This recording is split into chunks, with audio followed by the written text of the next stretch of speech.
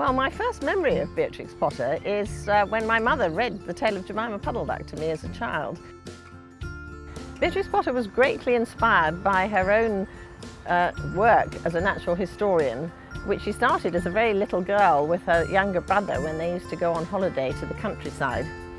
And there they used to look at animals and collect specimens and draw them. Children loved the Beatrix Potter stories because they were written for them.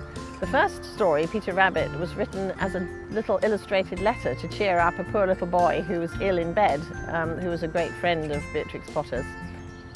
The directness of the language and the simplicity of the stories, combined with the humour and the wit and the lovely drawings, have an eternal appeal. They're about timeless themes, they're about family relationships, they're about adventure, they're about happy endings, and they're of course about real animals, and children absolutely love real animals. So they transcend any time or setting.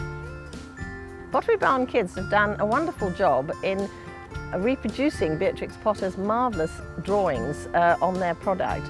So if you look at the plates, the reproduction of the wonderful pictures are absolutely as Beatrix Potter drew them.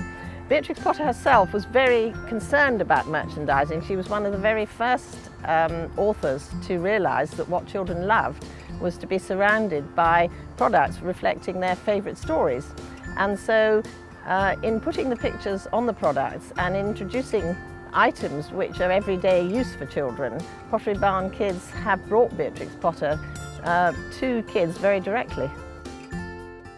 The Pottery Barn Kids range has been made with Beatrix Potter's own meticulous attention to detail, so the reproductions are absolutely wonderful. The quality of the products themselves is superb, and they have an embracing and comforting nursery feel to them, which allow children to recapture the feeling they get when the books are read to them.